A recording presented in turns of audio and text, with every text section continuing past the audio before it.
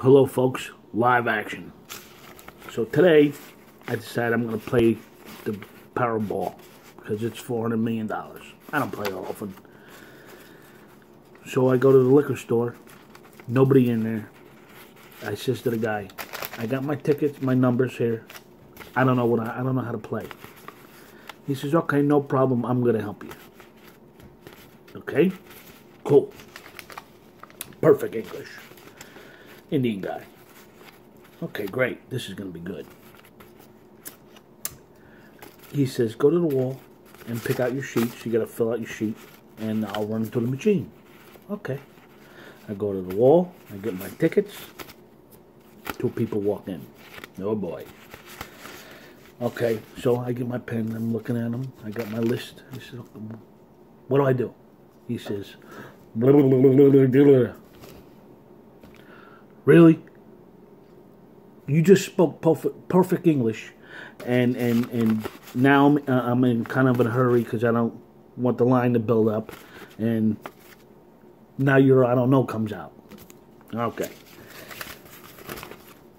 Starting to feel the heat from the people behind me. So I move over a little bit, and he says, okay, he takes their money. He says, calm down, you got time, I'm going to help you, no problem. Okay. Two more people walks in. And now I'm like, he says, I said, okay, well, I'm ready. He said, okay. What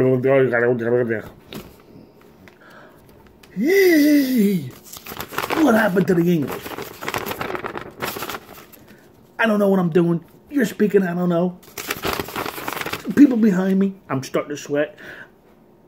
I'm getting the sweats. I'm feeling the heat. The people behind me are starting to burn a hole in the back of my neck. And now all of a sudden, you don't speak English.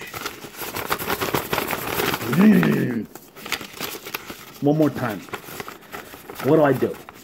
He says, no problem, calm down, I'm going to help you out, and we'll get, no problem. Okay? I get my list out.